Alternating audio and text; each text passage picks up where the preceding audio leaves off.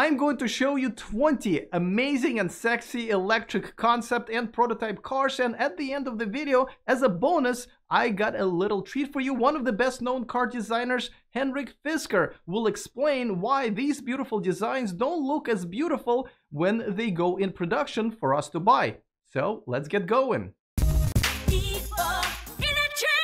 Welcome to E4 Electric, your #1 source of electric car scoop. If you are interested in everything that's going on in the world of electric cars, go ahead and click on the subscribe button and the bell notification icon so you don't miss anything moving forward. And yes, I am still wearing a hat, much more fashionable this time around. If you want to know the story behind it, I put it in the description of this video. But let's get started and check out 20 of these beauties in no particular order. But if you want to let me know in the comment section which one is your favorite, you can do it at any time. And we're gonna start with the Sony Vision S. That's right, a car from Sony. Now, when I was putting together this list a couple of weeks ago, this was just a concept that never meant to be, but they've confirmed this week that they're actually going to move forward with making this car, and they've been testing this for the last few weeks. The car premiered at CES last year and gathered quite a crowd. As you can see, me and Tom had a hard time finding a spot for us to tape our segment, but bottom line is this is great to have a new electric vehicle maker in the game that is not a startup. Number 2 is Fisker eMotion. It was also premiered at CES a couple of years ago, and that's when I met Henrik Fisker as well, who's appeared on the show multiple times and will do it again at the end of this video. I absolutely fell in love with this car. I actually had a private tour in Los Angeles when I visited last year. Now, unfortunately, Fisker has decided to go with a more affordable Ocean EV to go to the market with instead, but hopefully one day eMotion will make it as well. Number 3 is the Mercedes-Benz EQS Vision. If you've been a fan of the show for a while, you know I absolutely love this car. I got to drive it myself last year in Los Angeles. It is beautiful inside and out. It is to replace the S-Class as an electric version this year in 2021. Unfortunately, we don't know what the production version will look like, but I doubt it will look this beautiful. Number 4 is the BMW i3 concept. But Alex, you're probably saying, you absolutely hate the i3 design. That's right, I do, but the concept was actually quite beautiful, especially with the lines that actually go away and then together. It is very glassy, if you will. As a matter of fact, if that's how they would have gone to market, I probably would have considered one, but unfortunately, it is what it is. Now, before we get to one of my most favorite electric concepts from a company that's not very serious about electric cars, a quick reminder that this video and this channel is sponsored, and this is one of our newer sponsors. This is their premiere, Bosley. Are you losing hair like me? Well, you don't have to. I just got my hair transplants a week ago, but Bosley offers a number of different surgical and non-surgical solutions for you to choose from, so find out about all of them by getting your free info kit and a discount at bosley.com/e, or use the link in the description of this video. And by XPeng Motors, China's leading smart EV automaker that just announced its expansion plan for Europe, and first deliveries have already started. For more information, follow XPeng Motors on Facebook using the link in the description of this video.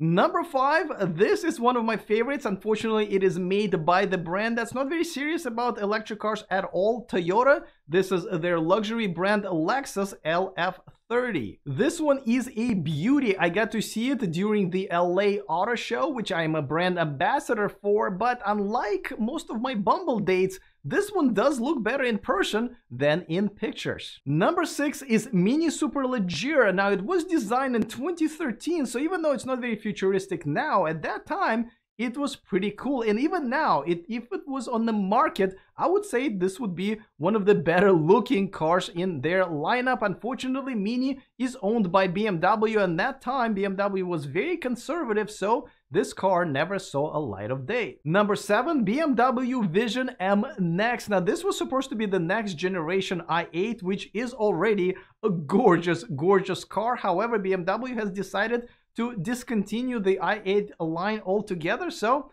this will just stay as someone's dream. Number 8 is Karma SC1 concept. Now, Karma is a funny company because they came out of Fisker's bankruptcy, and all they had in their lineup was Karma Rivera, which was based on Fisker Karma. And so this, the SC1 concept, is their first own design, and I absolutely love it, especially in this orange. Number 9 is Hyundai Prophecy. Now, Hyundai already has 2 electric cars on the market, the Ioniq and Kona. As a matter of fact, Kona is at its 2nd generation and it's absolutely beautiful. But Prophecy is a whole new level of a beautiful design. Hyundai has been designing some really good looking cars. As a matter of fact, the latest news is that Apple is probably going to partner with them to come up with Apple's very first electric car. Number 10 is Infiniti Q Inspiration. Now, this is such a beautiful car, especially in the pearl white. I got to check it out also at the LA Auto Show. Now, Infiniti doesn't have any plans to make any electric cars in the near future. However, its parent brand Nissan is on its 2nd, and it's the Nissan Ariya. Number 11 is Volkswagen ID Buzz. Now, I gotta tell you, I don't see how this one won't compete for the best-selling crossover or SUV, even with Tesla, if this one goes to market. This one will sell very well if you ask me. As a matter of fact, a couple of years ago, Volkswagen has featured it in a promo video where they publicly admitted for the first time to the Dieselgate scandal, which essentially turned the company around, and they've used the Volkswagen Bus as the way to revamp the company into an electric car leader, which they very well may become in the future. Number 12 is Renault Morphose. Now, most of my American viewers are probably not as familiar with this brand because Renault is not really being sold here in the United States. However, in Europe, Renault Zoe is one of the most popular electric cars. I love the design of this SUV, and I especially love the booty of this car. Cadillac Lyriq is our lucky 13, and it is a beautiful car. I got to check it out in person back in Detroit in March. It was recently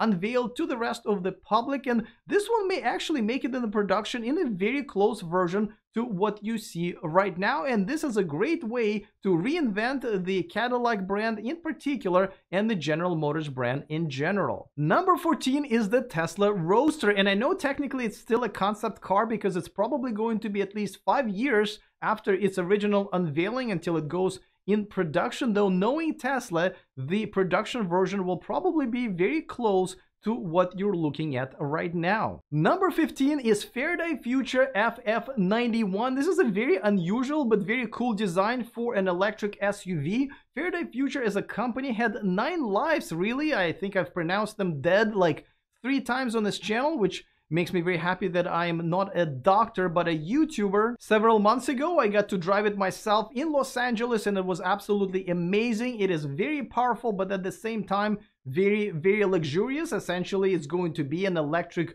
version of Maybach. The CEO of Faraday Future, Karsten Breitfeld, was the former BMW boss in charge of bringing us the i8 and i3, and then later he was the CEO of Byton. Number 16 is another Volkswagen, this time ID Vision. As you can see, they just gotta go with the double Z's, but I absolutely love this 4-door sedan. It's beautiful, I love its shape, the color. Volkswagen may produce it in the future, but it probably will be at least a few more years. Number 17 is the Nissan IMS. As you know, Nissan has been making electric cars longer than most companies. The Nissan Leaf is now 10 years old, and it was the only electric car in their lineup until this year when they finally came up with the Nissan Ariya. Because of that, I don't know if IMS is actually going to make it to market, but it is a beauty. For those of you who have been watching my channel for a while, you know that number 18 is the love of my life. I'm talking about the Byton and Byton. This is the only car on this list that's actually more amazing on the inside than on the outside. So I guess what my mom told me was true. It's what's on the inside that really matters.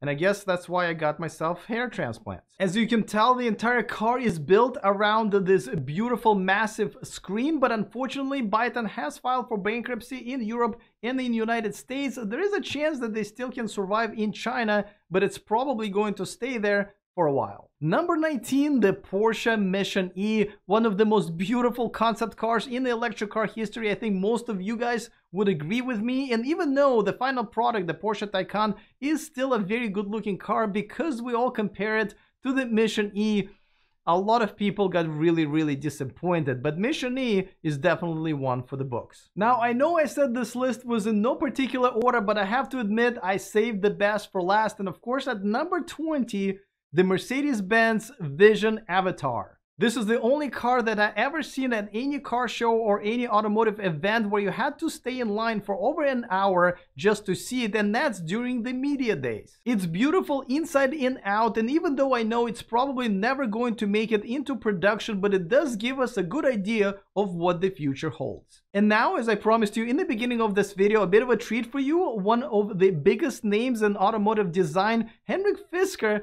is going to explain to us why these beautiful concept cars are never this beautiful once and if they go in production. So tell me, what goes on between the beautiful concepts that we see and the reality when the car goes in production? What goes wrong there? In big or in any car companies, you know, you have so many different groups that have a say. So when you show a concept car, a lot of times what happened in the larger companies is they kind of just hand it over to mainly the design department, and the design department gets really excited, and they maybe lower the roof so far down that you can barely sit in the car, and the trunk ends up being so small that you can't really fit anything. And when you show a really cool concept car, notice that nobody really measures the trunk, and a lot of people actually don't get to sit in the concept car, and at least not in the back seat. So therefore all those things get kind of disregarded when you see the vehicle and you go, wow, I want that vehicle. And then of course when it goes through all the production and everything else, suddenly the roof gets raised up and the wheels get smaller so they can fit the right turning radius, and the base model can be cheap enough because the tires can't be too big, and all these type of things. If you're wondering what to watch next and you want to know what electric cars are making it to the market this year, 2021, check out my video with all of them. I put the link in the description of this video, and of course if you're watching me on YouTube, you can click on that link over there in that corner. All right, looking forward to all of your comments. Other than that, see you guys next time, and remember to stay charged.